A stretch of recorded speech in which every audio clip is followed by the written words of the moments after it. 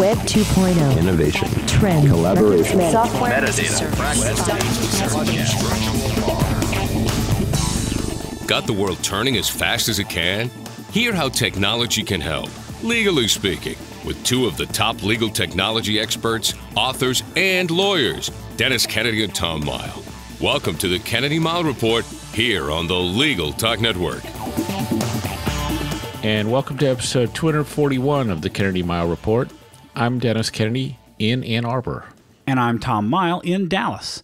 Before we get started, we'd like to thank our sponsors. Thanks first to TextExpander for sponsoring our show. Communicate smarter with TextExpander. Gather, perfect, and share your knowledge. Recall your best words instantly and repeatedly. Learn more at textexpander.com/podcast. And we'd also like to thank ServeNow, a nationwide network of trusted, pre-screened process servers. Work with the most professional process servers who have experience with high-volume serves, embrace technology, and understand the litigation process. Visit ServeNow.com to learn more. In our last episode, we discussed our highlights from Mary Meeker's 2019 State of the Internet report. In this episode, we do one of our periodic shows where one of us really kind of wants to learn from the other about what the other person is doing, and we do it as an interview show. For example, I once interviewed Tom about change management, so I could learn a little bit more about that topic. So I've been talking with Tom for a while about the idea of personal quarterly offsites, and Tom wanted to learn more about what I do when I do those.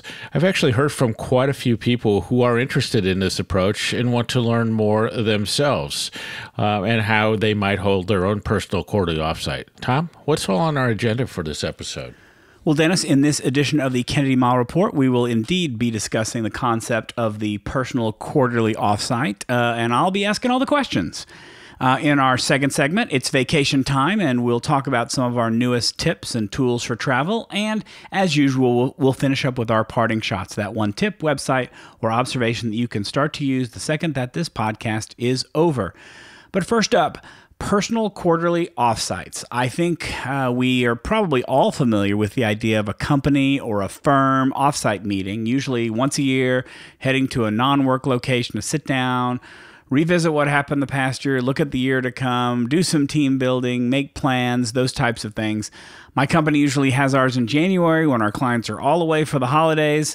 But Dennis, you've been conducting your own type of offsite, the personal quarterly offsite, for a while now, which is, I think, a little bit different from what most companies and law firms do. By the calendar on my iPad Pro, I see that we're recording at the beginning of a calendar quarter. So Dennis, does that mean that you just held a personal quarterly offsite? Yes, it does. I just finished one a couple of days ago with some unexpected results for me, but I think it's a good example of the approach that I take, and so it'll be interesting to discuss with you. So let's, I guess, start with the basics. What do you mean, and what do you call a personal quarterly offsite? Well, I think you're right, Tom, in what you're saying. If you look at what companies do, and this is sort of the concept, that companies do this thing, and could be annual, could be quarterly, and there's a couple couple of things that are important to it. So one, it is off-site, so you're free from work interruptions and excuses to kind of drift away from the off-site. There's usually a pretty serious agenda, so it could be reviewing plans, it could be making plans for the future. Could be focused on education, maybe bring in some guest speakers, might do some design thinking, you might do other things, but there's a structure to it. And I guess the difference probably between the company offsite or firm offsite and a personal offsite is that you're typically not doing team building exercises because it's just you. Where'd you get the idea for this? How did this come onto your radar? Did you come up with it by yourself, or did you get inspiration from it? How did it happen? I learned about it through a book by a guy named Greg McKeown, and it's called Essentialism. And there's a little mention of it in the book, and he's talked about it in other places. And I saw some people had picked it up, and I just loved the idea because it gives you that chance to kind of step away and do these things that you would like to do, and you always mean to get around to doing. doing, but you find that you're too busy or you're too tired or whatever to actually pay attention to what's going on with yourself. And so that's what inspired me to try it. And I was so pleased with the initial results. I've just made it probably for the last few years, maybe 3, 4 at least years. I've been doing it on a quarterly basis. So tell me, I think in general, what is the benefit of the personal quarterly outfit? How have they helped you in making decisions about what you're going to be doing?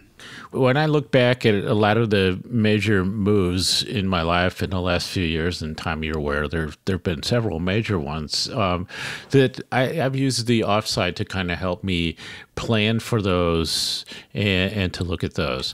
So I try to put a little structure into it. So part of the offsites for me are kind of in the design thinking, brainstorming thing. I sometimes use the offsites to just pull ideas out of my head and get them on paper to kind of clear up some space. I do some things where I'm planning goals for the next year, sometimes reviewing what's happened recently, looking at the focus of what I'm doing.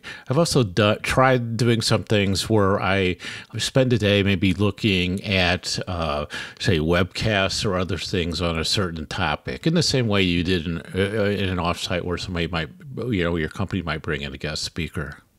So it sounds like that occasionally you might have a theme or a set topic for that. I mean, what drives that? What makes you decide that do you have it every time? Is it just as the mood strikes you? How does that work? Well, I try to be thematic. There are a couple things that I do each time, and so there's some questions I take a look at. There's also something, I think you're familiar with this, Tom, it's the start, continue, stop exercise, or sometimes it's start, continue, and do more of, continue and do less of, and stop, which is kind of taking a look at all the projects you're involved in and seeing which ones still make sense. So there's some things that kind of carry through, but then I usually try to say, okay, if at this time of year, I might do one thing or another. So to me, obviously, at the end of the year, I do a combination of taking a look at the past year and then looking forward to the next year. Then usually halfway through the year, you take a look to see how things are going. Sometimes in September, you might look at how revenues are going or a specific focus. And in the spring, you might take a look to say, okay, here's some projects or new things I want to start. So I will shift around themes like that and varying with time. But sort of, I try to do something different each quarter. So when no matter what quarter it is, what's the end result? Do you have deliverables? Do you have results that you can point to, things that you can say, here's what I accomplished as part of the, I don't know if that's, you're looking at deliverables as part of your last quarter or what you plan on this quarter or how that works. How do you measure what you're doing? So what I like to do is to, by the end of it, say, okay, I've got all these ideas out of my head, and I've kind of prioritized some things, and I've decided that some things are more important than others, and some can be either eliminated or moved to a later point. So I have a little bit more clarity of focus, and then I'm able to take some of those things and actually turn them into projects and to-dos with time frames on it. And that to me is really significant because sometimes I just am spread too thin and doing too much. And so that ability to focus is a big thing. But I think it's more to say, okay, out of this, 1, 2, or 3 things will happen. And I'll give you one example, Tom, is that at the first of actually it was last fall, I said, here are all these things I want to do. And there's a big, long list. And I said, I need to get this list down to at least 3. And I actually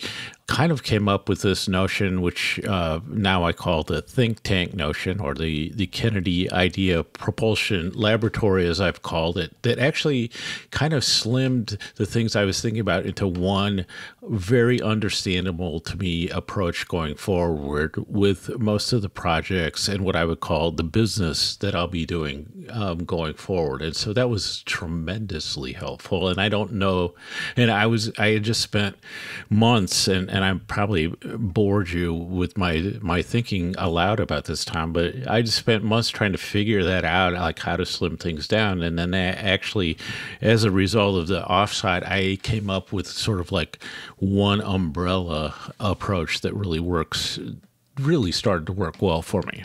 Okay, so we kind of have an idea of what a deliverable might look like for you, what it has been. We've kind of talked about this in conceptual terms. Maybe let's get real and say you just finished one last week. Tell us what it looked like. What did you do? How did it take place? So what I like to do is I really focus on this notion of offsite, but I also try to make it simple. So what I found is that it's about a 15-minute walk from my apartment to the library. And the library is really well suited for what I'm trying to do, as long as, you realize there are going to be other people there. So it's sort of the walking is an important part of me, and then having an agenda, and then also what I would say priming the pump. So I know ahead of time the things I'm going to be thinking about. I might have done like a little bit of pre-read, but I'm kind of getting primed. The walking over to the library is that, and then I had sort of like, one big mind mapping session on looking at revenues. The second was to take, and it was really a design thinking approach. So I got out all the ideas I could, then I prioritized them and grouped them, or grouped and prioritized, I guess is a better way to do it, to go forward. And then I had 3 smaller issues that I would kind of want to take some time to think about, and that's what I did. So it was sort of me with you'll love this, Tom, I actually used my Rocket book for this, but it's sort of like me with mind maps and a pen and paper to do this going forward. If I was in a different setting, it's the type of thing you might have done with Post-it notes, but in the setting I was at, the mind mapping was the right approach for this offsite. So no technology, it's all got to be handwritten? I like doing the handwritten thing for this one. That's not always the case. Sometimes you do want to work with spreadsheets or other things. The main technology, I try to stay away from technology, so no interruptions. I would say I use the technology basically to be on Spotify. Okay. So one of the things you just said was that the walk is important, and it sounds to me like part of the reason for the walk is to prime the pump, to get you thinking. I notice when I'm having trouble thinking about something that just walking my dogs can help me work through things. And it's just kind of a magical experience just being out there and letting my mind go. Is that the same sort of thing? Is that why walkability or walking to this is an important thing for you? Yes, that. And the other thing is that I think if you drive to something, you get sort of tensed up about driving and getting to the place, and that whole experience kind of throws you off a little bit. So I tried an offsite personal quarterly offsite with a very long walk, like a couple-hour walk. And that actually was really good, although it is, frankly, really hard to kind of capture what it is that you're thinking about. So you have to remember that. I've sometimes just gone for a long bike ride before I do the offsite, but I think I think the walking thing is really good because, as you say, Tom, there is something about us that when we walk and we're thinking without interruption, and we've kind of primed the pump, it gets you more in the mood to say, okay, I'm ready to get some things out. You'd mentioned earlier, you said that the only technology that you generally use is Spotify. I'm a little curious by that. Is it mostly that you're listening to music when this happens? Does music play a role in how you conduct this? Yeah, although I tend to think of it in the sense of soundscapes, and I've talked about it on this on the podcast a couple of times. But so There's a number of things that didn't go right for me this weekend when I was going to do the offsite. I overslept a little bit. I was a little harried getting out the door, that sort of thing.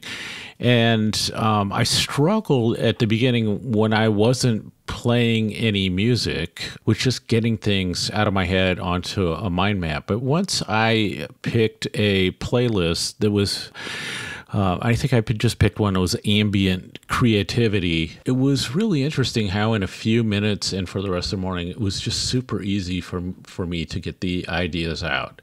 And I attribute that a bit to the soundscape. Now, I was doing some writing today and I used the same playlist and it did not work as well for me. I had to switch to something else. So I like, for me, what I'm finding is if I'm doing something that's sort of designed for creativity, that doesn't have percussion, so it really is a soundscape and a little bit more ambient, that is really successful for me. So that's something I think about. And then also because I'm doing it in a place where there are other people, that kind of gives me a sense, a little more sense of being isolated and by myself. So I think after you have mentioned soundscapes on this before, I've tried to use them, kind of as work backgrounds and things like that, and didn't work for me. It wasn't, and maybe it's because I just have a different history of listening to sound or having sound in the background, and it didn't quite work. I'm guessing that the soundscape thing won't necessarily be for everyone in terms of it. I think that you're just finding that it helps. It can help in certain situations to stimulate creativity or help people focus. Yeah, I think if you look for things that are designed with that in mind and then kind of figure out what your personal taste is. So there are a lot of things that are meant to be, music to read by, music for productivity, music for creativity. Start to look in there. What I found is that there are a bunch of playlists for classical music for creativity, productivity, things that are meant to be background. What I actually find is that classical music is way too interesting for me to put in the background. So I like things that are designed to be sort of more, this isn't exactly right, but more of a drone and like spacey and ambient are the things that work for me. And like I said, percussion is a tricky thing for me. A lot of times that won't work. So I know there are going to be people who are going to be very, very much the opposite, but I think you just need to experiment with it a little bit and look into some things that are more specifically designed for those purposes. Well, I have to say that I think that I'll bring us back briefly to the fact that we are a technology podcast and say that if there's any tool that could introduce a playlist that would have the right kind of music for doing one of these personal quarterly offsites, it would be Spotify, because there are so many different types and varieties of playlists out there that you could kind of do one a new one every quarter, and you would never finish them for a very, very, very long time. So for me, like the things that are in the Brian Eno category of music really work well, and I know that really has not worked well for you. So that's one example. But I think if you look at some of those things, so ambient, not in the sense of nature sound, but the genre of ambient music, and Brian Eno and his Music for Airports album being sort of the classic of that genre, to me is a very interesting place to start. The other place that can work for me is there is this notion of sort of space music or space ambient music. And again, no percussion, kind of gives you a sense of expansion and emptiness. Those can be useful for me for certain settings. If you're doing something else, maybe not. It's just people have different tastes in exercise music as well. Well, so let's talk about the results of the latest, or I guess maybe I should say, do you want to talk about the results of your latest offsite? And are there any results that we haven't talked about that you want to share? Yeah, so there were a couple of things, and I think there are some things in the start, continue, stop world.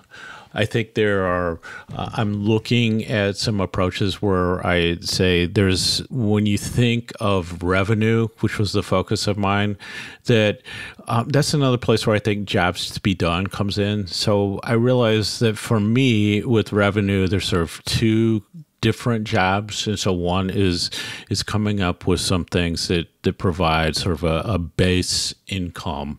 And the other thing is that income that comes from truly interesting projects and other things where you take a much higher risk. And that was a great insight for me. And then it also helped me say, oh, here's some things going forward that make sense just in terms of being cool projects that produce revenue. And Tom, I'll be sharing a few of those with you that might involve you after your vacation. So then I guess that sort of leads to that, though. Now that you've got the results, what's the follow-up? How do you, is it just, you just kind of go on with the plan until the next quarterly offsite, or there's other follow-up to be had?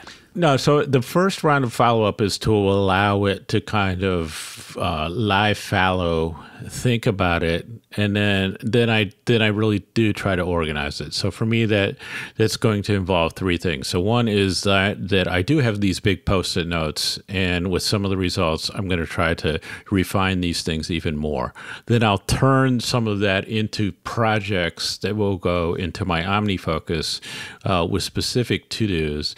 And then for me, sort of like the new feature of my offsites, which is becoming the best part, is that I will run these by my daughter, and she will look at them and help me prioritize them and say, Dad, here's what you need to do first, second, and third. So that's really the follow-up, and then I'll track to see how that goes and look at that at the next offsite, which will probably have its own theme as well. So it will be partly look back and partly something new that I'm looking back when I do that at the end of September. Well, we'll need to check back in with you and find out how that has gone. I guess last question. So let's say that we've got some listeners out there. This is intriguing to them. It's something they want to try. What are your best couple of tips for how to get started? Well, I think you want to look at all things. You want to start fairly small. So I think something like if you're saying I want to, I love to do an offsite, frankly, that would be like 3 days out and, up in the mountains or something like that. That realistically is not going to happen. So I would say look at something that you can do that's super convenient and maybe is like a morning, like a Saturday morning type of thing. Say, can I do 3 hours? Is there a space like a local library, somebody else's office space, not your own, because you want to kind of really get that sense of offsite? And then something that I would like to work on that I can actually put together a 3-hour agenda that has a beginning, a middle, and an end with something I want to achieve out of it. And I think if you can do that, that's great. There are a number of people who've done blog posts about what they do. So there are some things to try. One of the things you can do if you've done like personality tests and other things like that, this is a great chance to like pull those together and take a look at those, because typically you don't think about them, after you've taken them. So there will be a number of things like that. And if you work at a big organization, then you might take a look at how offsites are done there and just grab some ideas that would be good analogies for what you can do personally. So that those would be my main tips. But like I've tried doing a personal offsite at home, even when I'm by myself, it just doesn't work. You really have to get somewhere else. And that's why they call it an offsite. Well, Dennis, thank you very much. Very interesting look into the personal quarterly offsite. Folks, if you have questions, want to learn more about it, you know how to reach out to Dennis on LinkedIn, or we'll make sure we leave our number, our voicemail line at the end, so maybe you can ask questions for an upcoming episode. Before we move on to our next segment, though, let's take a break for a message from our sponsors. Text Expander is a productivity multiplier. Lawyers love Text Expander because with a short abbreviation or search while typing, Text Expander can produce cover emails for invoices or signing instructions, insert templates for consistent meeting notes, perform accurate date math on the fly, and instantly present things you retype all the time. Text Expander runs on Macs, iPhones, iPads, and Windows and works in any application. Visit textexpander.com/podcast for 20% off your first year.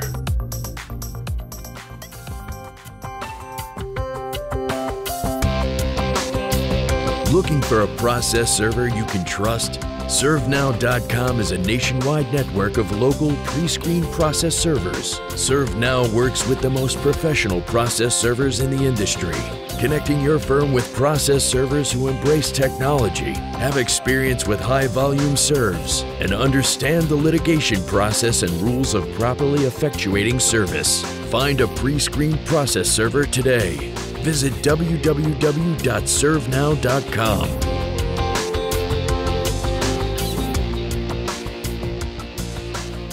And now let's get back to the Kennedy Mighell Report. I'm Tom Mighell. And I'm Dennis Kennedy. Summer means vacation for many people, and vacation means, for many listeners, a great excuse to buy new travel gear, especially technology. So we always like to take a look through our travel bags each summer and share some of the things that we found that really work for us. Cool travel tools, if you like. Tom, other than 15 new pairs of headphones, what cool travel tools do you want to highlight? Well, first of all, that's hilarious. But next, as we're recording this, I'm getting ready to go on vacation myself. And you know what? I don't think I have any new travel tools that I'm taking with me. Instead, what I want to do is mention the tried and true, the trusted tools that I'm bringing, as well as a couple of tips. So I won't be bringing 15 headphones, but I've said it before, I'll say it again. If you're traveling long haul on your vacation, invest in a pair of good noise-canceling headphones. I'm partial to Bose, but there's a lot of good ones out there that cost less than Bose do. But I will tell you, Bose just introduced the new noise-canceling headphones 700 that are getting great reviews, and I'm really interested in trying out, just not 15 other headphones along the way. Another tip is I use my phone as my guidebook when we're traveling. So I often need to recharge a lot when we're out sightseeing because the phone can drain pretty quickly. I am using the Anker Power Core Speed 20,000, which can recharge your iPhone or Android phone about 5 times on a single charge, and it charges it quickly. That's why they call it Speed to 20,000, is it can do it really fast. So having a good charger for your phone or your mobile devices, I think, is critical, especially if you're going to do a lot of sightseeing. I usually use flight and train time to catch up on TV shows that I've missed, and sometimes when there's downtime in the hotel room or wherever we're staying, want to catch up on shows that we missed. So having subscriptions to Netflix or Amazon Prime is useful. I've already downloaded some complete seasons of 4 to 5 different shows that will more than fill up the time that it takes to get from one place to the other. And when we're in the room with nothing to do and we're watching shows, I've tried to find a very small Bluetooth speaker that sounds a lot better than the tinny speakers on my iPad. So I'm going with something called, I think it's called a Tribit, Tribit, X Sound Go Bluetooth speaker. It's fairly portable, it's fairly light, it has great sound, and it's a lot better than the iPad. I'm going to repeat this travel tip that you should use OneNote or Evernote to store all of your travel information. I've said it many times before, but it is one of the best things that I can do. I'm using OneNote both as our travel guide as well as the place where all of our hotel, restaurant, transportation, and other confirmations are stored, and it's nice having that peace of mind that it's always there waiting for me somewhere in the cloud. And finally, if you're taking a vacation in a city where you will need to get around by public transportation, one of my perennial tips is to do a search in your phone's app store for a subway app or a public transportation app. Having an app that will instantly tell you how to get from one part of town to the other using public transportation is priceless because guidebooks won't tell you, nobody will tell you, the app will be great, and it's saved us from getting lost countless times. All right, I went pretty fast, but those are my best tips for travel. Dennis, now you. So a couple things. I want to agree with you that especially when you're using the maps features on phones, your battery will drain really quickly. And so I think that extra charger is important to carry. So a couple of things. So one is something that you recommended to me time in the past, which I mentioned a few minutes ago, and I just think is a great travel tool, and that's this Rocket Book, it's a notebook. It just has a few pages in it, and they're like a little bit glossy. Use a friction pen on it, and there's an app with it, and when you write on it, you scan on it, and it can save it to Dropbox. It can save it to Evernote, which is what I do with it. You can email it to yourself, and it's really simplified what I take when I travel and reduce the weight of what I carry. So that one to me is really, really attractive. I echo what you say on noise cancellation. I tried a flight recently that was fairly short, just using my AirPods, and it is unbelievable to me how noisy it is. It's noisy in an airplane. And it's not good quality, right? So that's tough. I agree with you to maybe look at, I like the Boses, but you might look at cheaper alternatives, because if you listen to podcasts or audiobooks, the sound quality is not that important. So if you can get the noise cancellation and sacrifice sound quality a little bit, that might be a good trade-off for savings. I have something, I don't know the manufacturer on this, and it was mentioned in Cool Tools recently as a repeat, and I use these, and they're like these little Japanese bags, and you can see through them, and they're not exactly plastic, and they're not exactly mesh, but they're zippered, and they're great for carrying like your cords and all of those things. So I think those little zipper bags, about the size of sandwich bags, those where you can see what's in them, I like those. And then sort of my best travel tip is that most of the time I just only take the shoes that I'm wearing. And I bought some black walking shoes, or you can also buy black cross trainers, and they kind of work for everything. You can wear them as dress shoes, you can wear them as casual shoes, you can wear them when you speak, and if you want to work out, as long as you're not tied to your own specific personal running shoes or something, they're more than adequate for working out. And it just makes it a lot easier, especially for me who always has to carry a CPAP machine, to not have to use extra space for another pair of shoes. So those would be my tips, Tom. So now it's time for our parting shots. That one tip, website, or observation you can use the second this podcast ends. Tom, take it away. So I saved a final travel tip for my parting shot, and that is about using mobile data. There was a time where, trying to get a data plan to travel internationally was painful because it was expensive and you didn't get a lot of data as part of that. And times really have changed. I know that both Verizon and AT&T offer something called the Travel Pass, but if you're traveling internationally, make sure that you have that enabled on your phone. What it does for me is that it allows me to take my current plan, which is unlimited data, by the way. I can take that plan with me to any of the countries that offer Travel Pass, and once I turn on my phone in that country, it activates the Travel Pass for $10 a day. I can use my regular plan for just $10 a day, and I'll tell you, it's been the best deal I've ever had because I get great service on my phone, I get the data that I want, I don't have to worry about running out, it doesn't wind up costing me $300 or $400 or $500 or $600 in extra data costs. It is a great option, so check out your provider, whether it's AT&T, Verizon, or some other provider, see what their options are and take advantage of them because they're getting better all the time.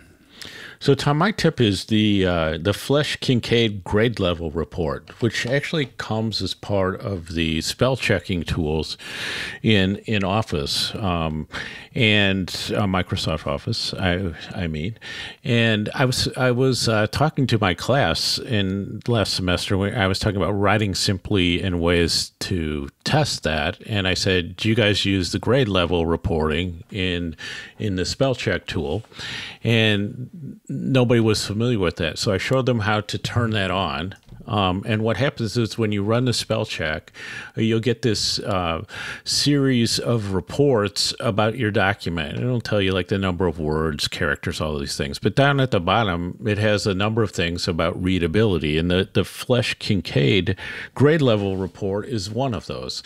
And so what you can tell is sort of at what grade level your document is written.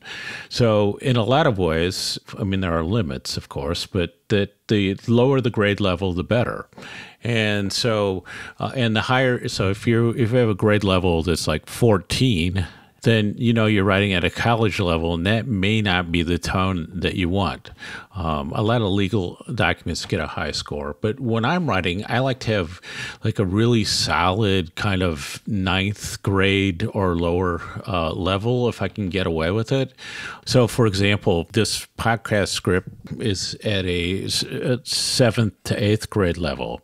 So I think it's a great way to simplify your writing and to check to see how you're doing it. So it's a nice built-in tool. You just go into spell checker. If it's not already activated, you can kind of turn it on, and just another way to say, like, how can I better communicate at a level that my audience will understand. And so that wraps it up for this edition of the Kennedy Mighell Report. Thanks for joining us on the podcast. You can find show notes for this episode at tkmreport.com. If you like what you hear, please subscribe to our podcast in iTunes or on the Legal Talk Network site, where you can find archives of all of our previous podcasts, along with transcripts of the shows. If you'd like to get in touch with us, please reach out to us on LinkedIn or leave us a voicemail. Our voicemail number is 720-441-6820. That's 720-441-6820. So until the next podcast, I'm Tom Mighell. And I'm Dennis Kennedy, and you've been listening to the Kennedy Mighell Report, a podcast on legal technology with an internet focus. If you like what you heard today, please rate us in Apple Podcasts, and we'll see you next time for another episode of the Kennedy Mighell Report on the Legal Talk Network. Thanks for listening to the Kennedy Mighell Report. Check out Dennis and Tom's book, The Lawyer's Guide to Collaboration Tools and Technologies, Smart Ways to Work Together, from ABA Books or Amazon. And join us every other week for another edition of the Kennedy Mighell Report, only on the Legal Talk Network.